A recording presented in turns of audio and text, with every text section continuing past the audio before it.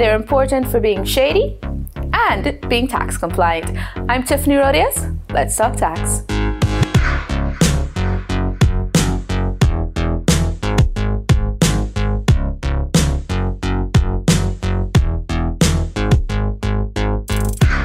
If you're a self-employed taxpayer or a VAT registrant, keeping records is very important when it comes to your taxes. I have the receipts. If you work for yourself, the law allows for your expenses to be deducted from your taxes.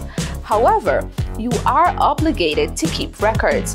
A self-employed person must keep accounts and records of all purchases, all gross receipts and gross sales, any sums received or expended, and the transaction to which the receipt or expenditure relates, all allowances for wear and tear on plant, machinery, equipment, or building which is used in the business.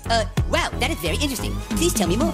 You will also need to keep records of bank statements, accounts, any payments made to any person or company out of the country, shares held or owned by any person in the country, inventory, that is your annual stock taking, and finally, you must keep account of all assets and liabilities.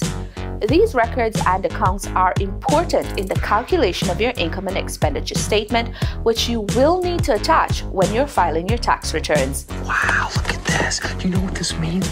A self-employed person is required by law to keep books and records for 8 years. The Income Tax Act notes it is an offense to keep or prepare any false accounts or particulars concerning any income on which tax is payable. A self-employed person could be held liable on summary conviction to a fine of $100,000 and triple the amount of tax undercharge and 6 months imprisonment for this offense. I've told you about the records you need to keep if you are self-employed. Now, we'll talk about the records you need to maintain if you are a VAT registrant. The Value-Added Tax Act stipulates that all registered VAT persons keep their original and copy tax invoices, tax credit notes, and tax debit notes received by the person. You're also required to maintain customs documentations relating to imports and exports by the person, accounting records relating to taxable activities carried out in Guyana, and any other records as may be prescribed by regulations are documents that you must maintain.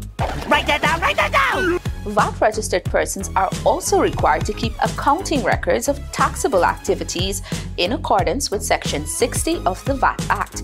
These include sales invoices issued under Section 28(2) of the Act, including a list and summary of sales transactions of less than $10,000, a record of supplies taken by the taxable person for use or given free of charge for nominal considerations to other persons.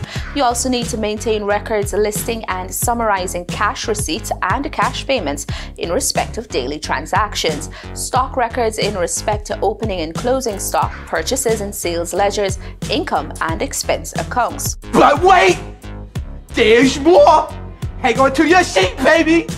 You will also need to keep records of till rolls and tapes, bank statements, copies of customs import and export documents, computer records, and any related records to the business, including correspondence and audit reports. If a VAT registrant fails to maintain the required books and records, he or she could be liable on conviction to a fine not exceeding $200,000 or 5% of the tax assessed.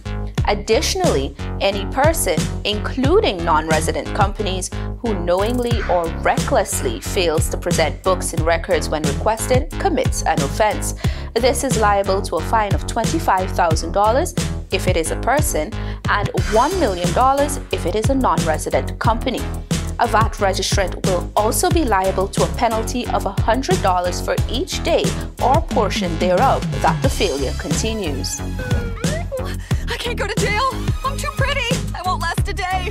For the full list of books and records you need to keep as a self-employed or VAT registered person, visit our website over here. You can also call our tax specialist if you have questions on these numbers.